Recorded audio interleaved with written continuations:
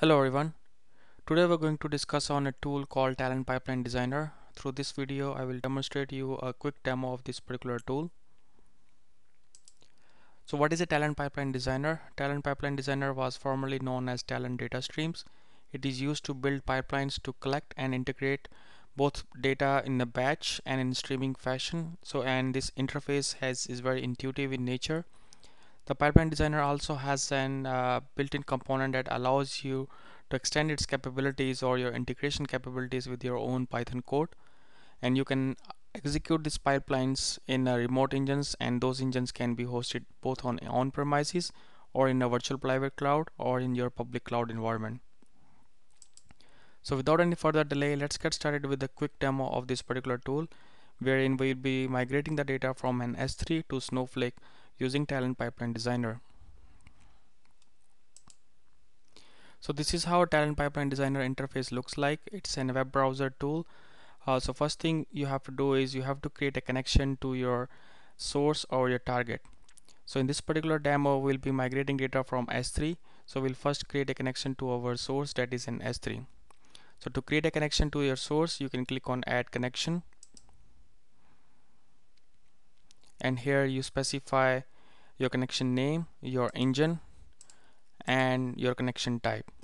So we already have a configured Amazon S3 as our connection, which will be our as a source, and we'll define access key and secret key there.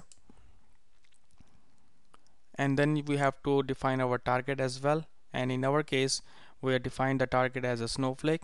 Here also you have to specify your JDBC URL to create a connection to the Snowflake.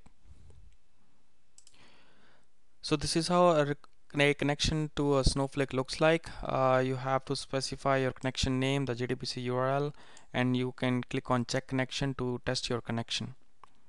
So we already have established the connection, and now the second thing we have to do is we have to specify the data sets using those connections that we recently created. So we click on the data set, and likewise we can click on add data set, and here you have to use any existing connection.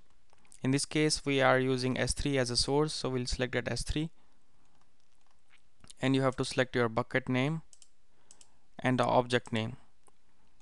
So once you have selected the object name, you can click on format config, or this way you can auto detect the configuration that it needs to establish or validate the data.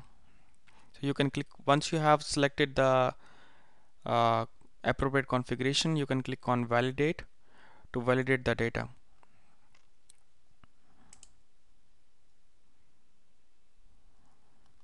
So in this particular case, it has automatically detected that it's a CSV file and the delimiter, and we can also view the sample data set by clicking on view sample. Let me give this a name.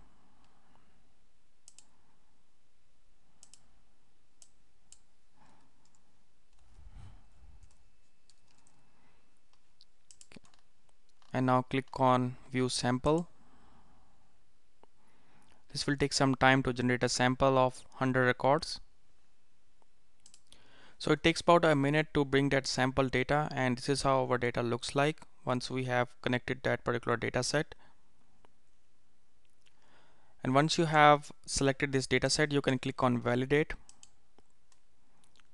Once you have validated, it will give you a kind of a data quality picture of how your data looks like, and it will just profile through your entire data set and will give you a percentage wise how much that particular data is aligned to a certain format.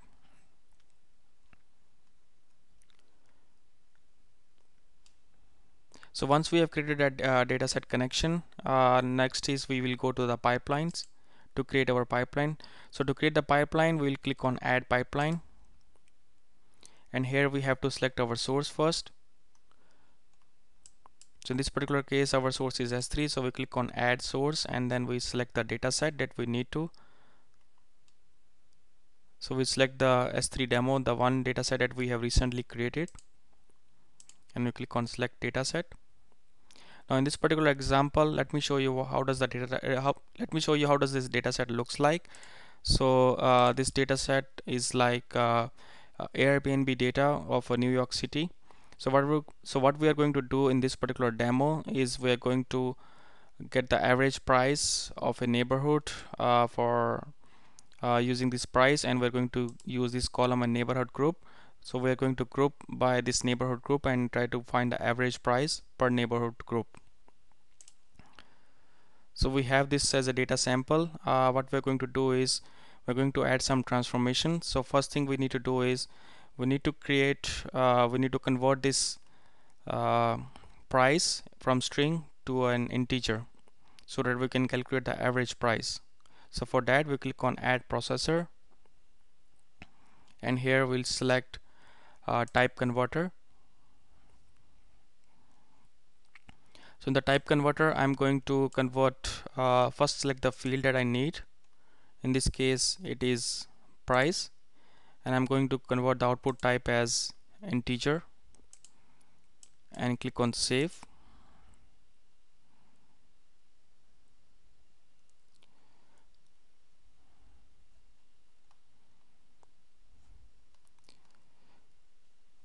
I can also convert it to an float if required, but for now I will keep it as integer. And next is, now we need to do an aggregation, so we'll select uh, the aggregator transformation. So this is the aggregate processor that we have to select, and here we select the field path.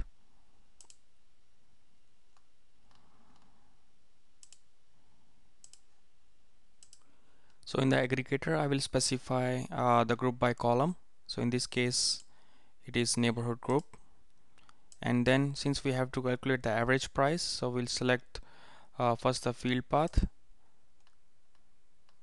on price, and then the operation we have to select is average. So once you have that selected, just click on save,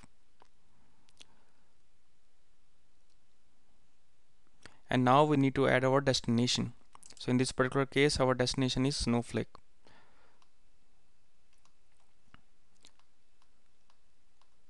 So before I select the dataset here, I firstly need to create a dataset for the Snowflake. So I will do one thing, I will go back and go to the dataset, and in the dataset I will just click on add dataset and specify a name of the dataset. So this dataset is refers to the table that I'm going to create in Snowflake for storing the average price per neighborhood group.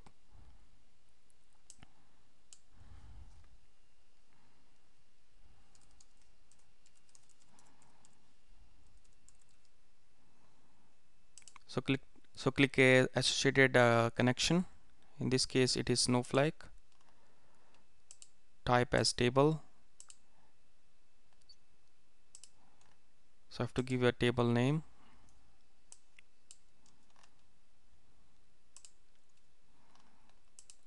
And click on validate or save. So once we have created the dataset, we'll use this dataset in our pipeline.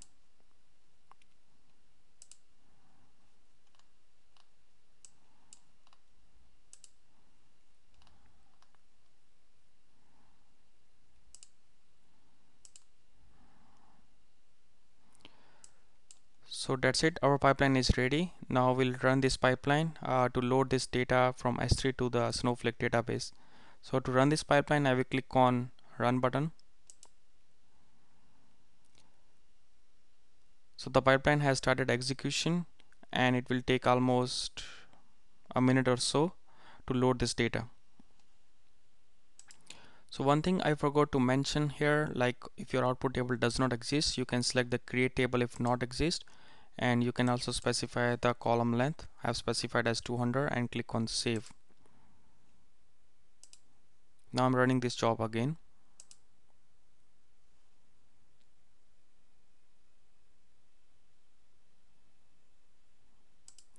So after a minute or so the job has completed successfully, and we can see the logs as well by clicking on view logs option, and there is no error and job has completed successfully.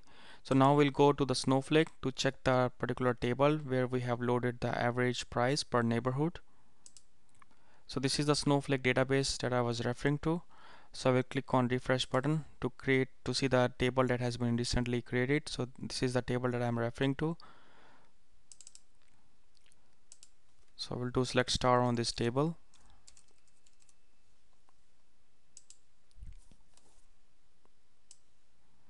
So as you can see, for all the neighborhood groups, it has listed down the average price. So the average price that I was looking for Brooklyn is the 124.38 cents. So this was a quick demo on how we can use this pipeline designer to migrate data from S3. There is another feature as well in regards to the data quality. So let's just say if you want to see how is the quality of our data that we are using, we can go back to the data sets and click on the data set for which you want to see the quality. So in my case, I want to see the quality on this one. So you have a various parameters that shows you the quality of not only the overall data set but also for individual columns. So in this case, for host ID, as you can see, most of them is like green. As you can see, 85% we have the valid rows, but we do have like 15% of the records where we have some issue with the data. So likewise, there are some issues with the latitude and longitude and other columns as well. So these are like inconsistency. For example, in the latitude, you have a column called varchar data, which is not following with the rest of the format of the data, so it's lorry. And in certain cases, we have the lengths of the decimal places it's quite different from the rest of the records, so that's why we have this data quality issue. But in overall, we have like 93% data, which is very good in a good format, so we can certainly use that. So this was a quick demo on using the pipeline designer. Thanks for watching this video.